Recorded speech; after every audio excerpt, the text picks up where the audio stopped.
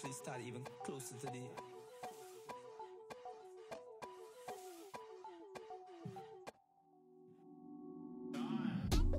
I got the fire on the double. I got the fire on the double. I done gal with the ass with the bubble. I got the fire on the doubles.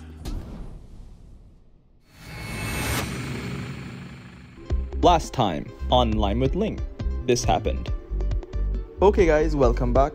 First of all, my mic was off, so my mouse is not gonna move to the words.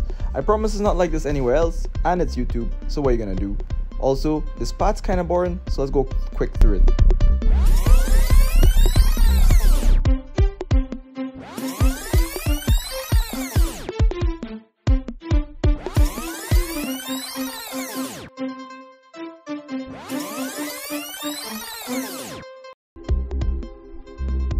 Actually building this wall right now, so I want to take you a little bit down this journey with me so that we can know exactly what I'm thinking. So when you are making your own food truck or your own whatever, I don't know, whatever, you could follow along and build your own wall. So right now we're going for 8 feet tall, but we need to cut a ½ inch off each stud so that we can have a slope on the roof.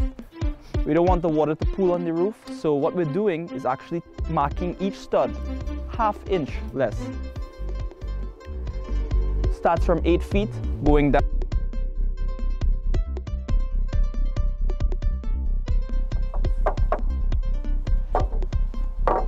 See, there you go. This wall too is a little bit different because we're gonna have to put the actual food truck door in it, the food truck opening for the window so you can actually serve the food. So that one, we're gonna be building the 3rd stud out for that, for the actual door for the food truck. It's actually gonna be really cool because I'm making everything from scratch. There's no glass door, no glass window. I'm making everything. So literally this here, I'm gonna be doing a breakdown of what everything cost me so that you guys can know what to get expected into, and maybe you can show me how to save some money too. Okay man, so we have to build this wall exactly the same as that wall. But this one, we have to keep these 2 studs. We're gonna make a hole for the door, for the window, for the food truck. All right, so these 2 studs here, just before you cut everything else except these 2, and then we'll do the rest together. Yeah, that's where the food truck window is gonna be. Wicked, man.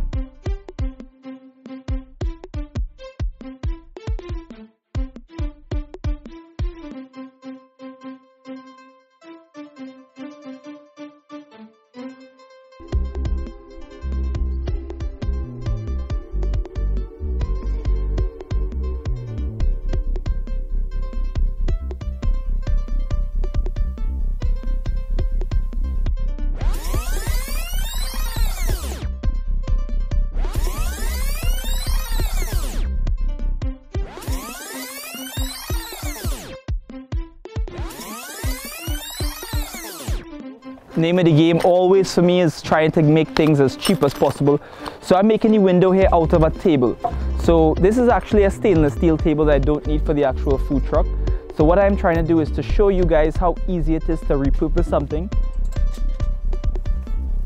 to make sure you save a little bit of money but still get the product that you want. So right now I'm just taking off the legs and I'll show you what I mean.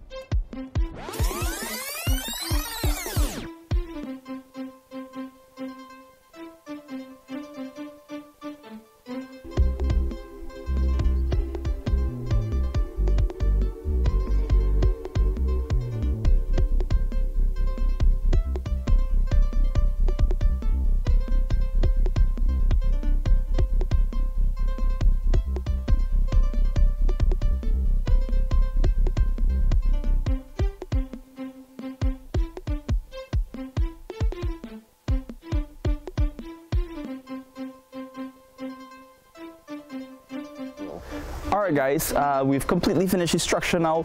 Come with me, let me show you what I've done. As you can see, we've put up all of the walls.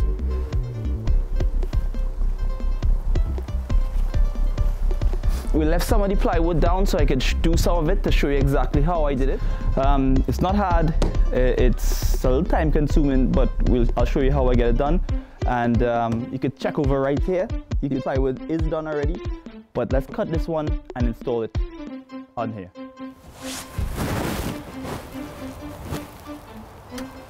Oh damn, I should have put the drill here, shouldn't I have?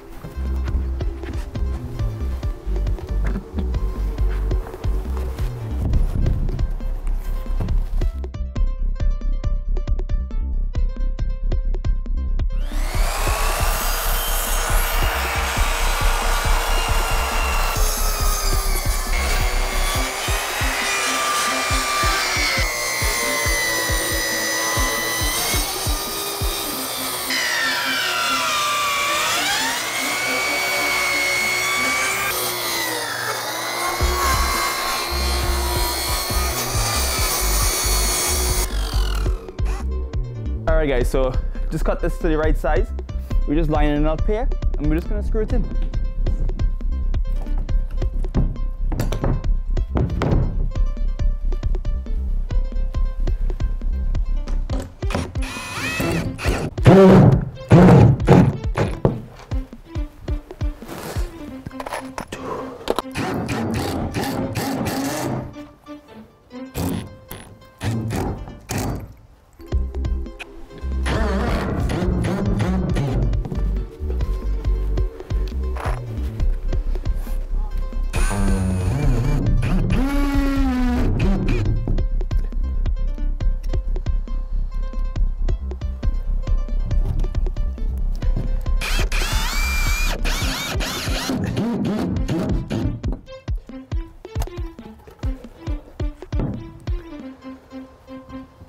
Inside here, we're going to start the plumbing, the electrical, and the gas line, and we'll start the running the fire installation, the fire stuff, make sure everything's all properly done for the real food trucks in Toronto, Canada.